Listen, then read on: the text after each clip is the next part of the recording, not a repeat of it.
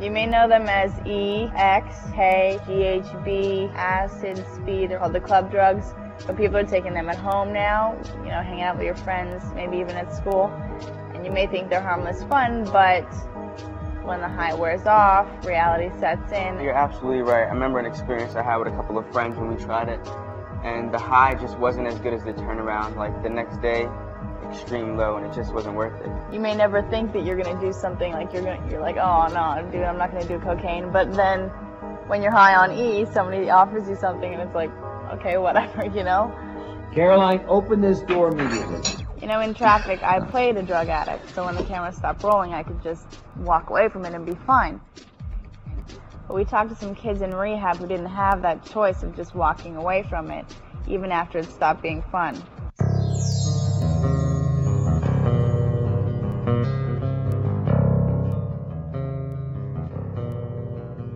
When I first started using drugs, I was about 14 years old, and you know, I first tried weed and stuff like that, and then it progressed into ecstasy and acid. I started off smoking weed, and then eventually it was like, you know, I was still getting high from it, but it was just like, all right, you know, it was familiar. It was like, you know, I want something new.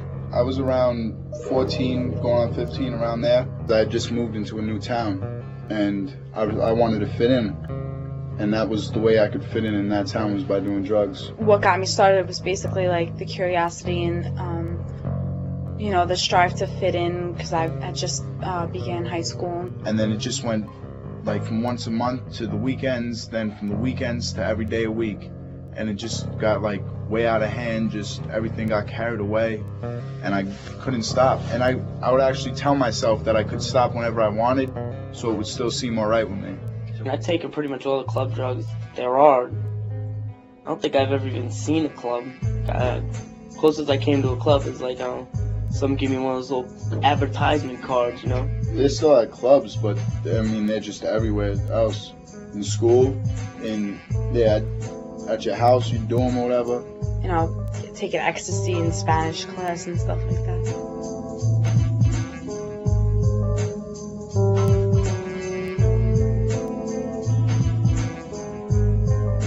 I did E for the first time when I was 12 because my friend's older brother was doing it and I wanted to be cool and fit in, so I did E. I started to do ecstasy, mescaline, cocaine, heroin. You know, my boyfriend was like, oh, you know, this is ecstasy and, you know, I want you to do with me or whatever.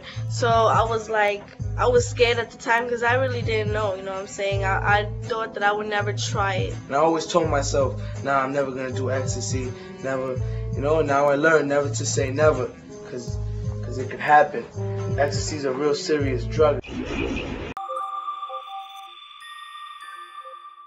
Please visit our website, InTheMix.org, for more information on this and many other programs about critical teen issues. You'll also find resources, transcripts, discussion guides, video clips, how to get copies of our programs, and lots more. And we'd love to hear from you. You can email us your ideas and advice so we can share it with everyone. That's mail@inthemix.org. You can also visit our tween website, It's My Life, at pbs.org/itsmylife.